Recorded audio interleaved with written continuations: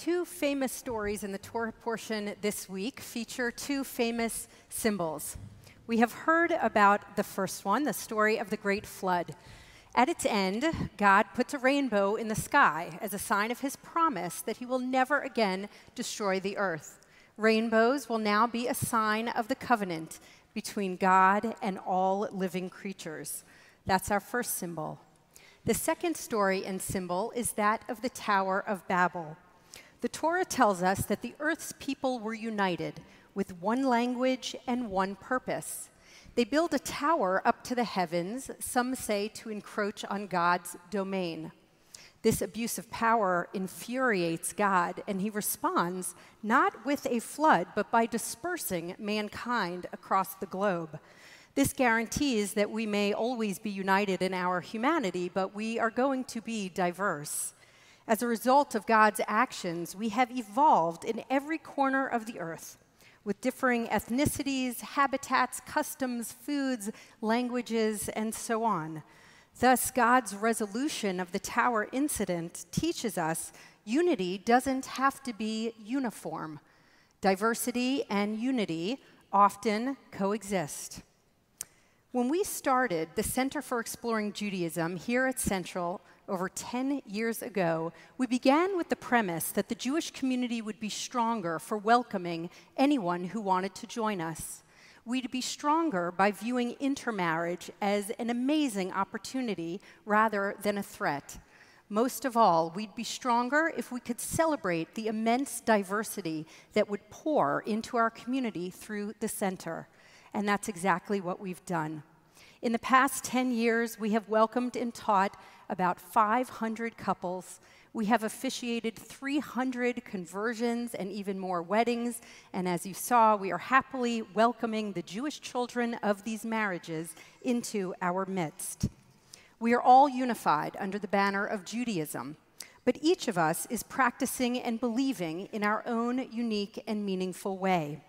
We would never attempt, as our ancestors did, to circumscribe Jewish life into a single ideological, cultural, or social norm. We teach students there is no one way into Judaism, and there is not one way to be Jewish. We tell them, look, we hope that you'll feel a kinship with every other Jew, but don't expect an immediate, deep personal connection with every Jew you meet, any more than you would with any New Yorker or American you meet.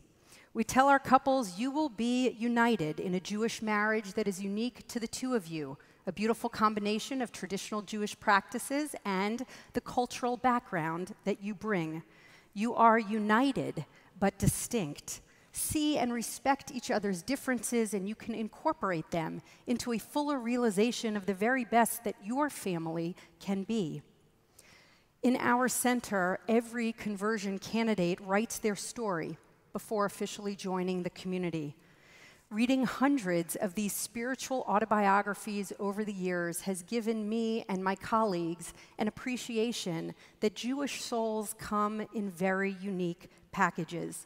None of our students begin with their essays with birth into a Jewish family, but all of them end with a love for and commitment to Judaism. Diversity within unity. Allie and Calvin, whose daughter Eden we just named, are a terrific example of this. Allie, Jewish from Long Island, meets Calvin, born Catholic, the son of Vietnamese immigrants. Lucky for us, Calvin falls in love with Allie and Judaism and decides to become Jewish himself. I said it at their wedding, and I'll say it here today. Our community is stronger for their presence, and the world is better for their union. Every conversion candidate also chooses and completes a project of their choice. One student, Mark, presented us a thorough and fascinating history of the Maccabiah Games in Israel. He and his fiancée, Zara, and her family, also jewels in the crown of our community, came through the center and will be called up in a few moments for their pre-wedding blessing. Yet another amazing contribution I have to share because I see her in attendance. Kimmy Scotty researched how to make charoset from 5 different communities around the world and wrote a cookbook. Every Passover, when I make one of her recipes, I am reminded we Jews have always been a diverse group. Since there has been a diaspora, there has been diversity. Before the holidays, Rabbi Bookdahl focused one of her sermons on the fact that Moses' wife is of African descent. She shared the statistic that it is believed in the American community that up to 15% of Jews are Jews of color. That's 1 in 7. That's 1 million Jews. And in the Center for Exploring Judaism, we mirror that statistic almost exactly as we welcome students from all over the world. Before the flood of ancient days, our ancestor Noah gathered all the creatures of the earth, 2 by 2, all the beasts of the land, all the birds in the sky, and invited them into the ark, and they weathered the storm.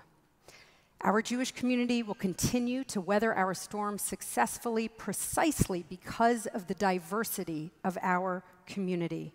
And after every storm, we know, we sung about it, there is a potential rainbow, reminding us not only of God's promise, but that we are at our best and most beautiful when we band together.